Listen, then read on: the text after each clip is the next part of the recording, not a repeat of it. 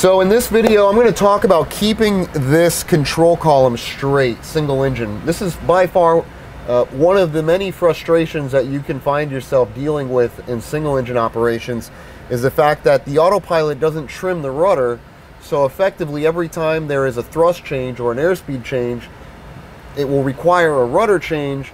And if you don't change it, the control column will remind you, because it's ultimately not going to be straight. So I'm going to give you an example. We're at 5,000 feet, 250 knots.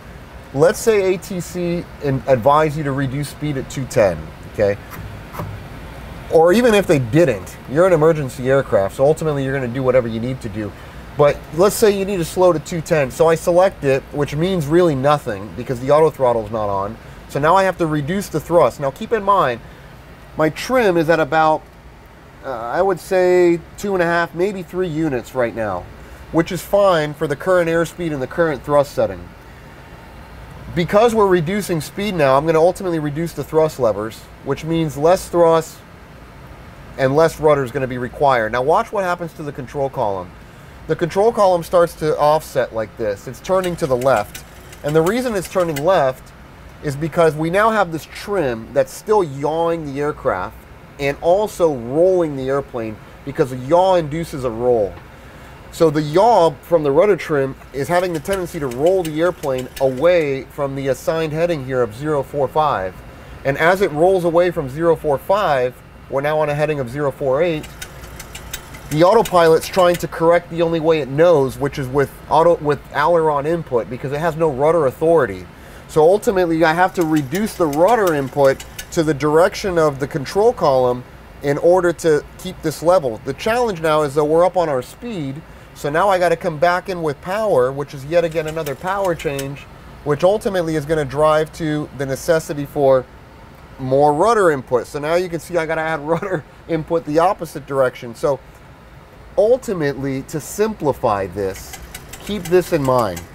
The direction that the column is pointed is the direction that you need to trim. So it's pointed to the right, which means I need right rudder trim. Now I will share with you it's delayed. I just trimmed a little bit, but you didn't see the column move right away. So you have to be patient with it. I'm going to add a little more power. About 75% level flight is what you need for 210 knots. So here we are. I'm going to apply right rudder trim and wait. And you can see there's that slight delay. I'm going to see how it reacts. Then I'm going to add a little bit more.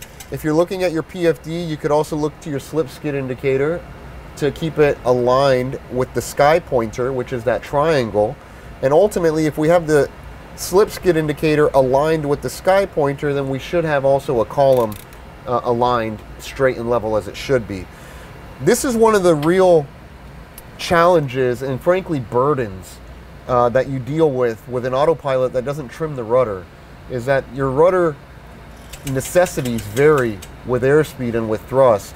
And so as you make these thrust applications or reductions and these airspeed variations, you find yourself constantly back here having to use this rudder input, whether it be an input or a removal of rudder trim.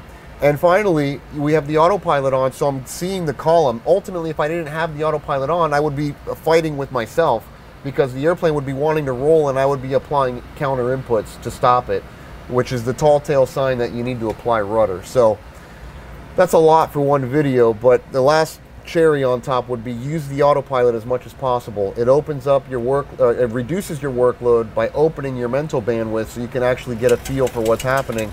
And it also allows you to be able to see the control column as far as whether it's centered or not. We're slightly above the speed. I always like to be faster in single engine operations. Airspeed is life.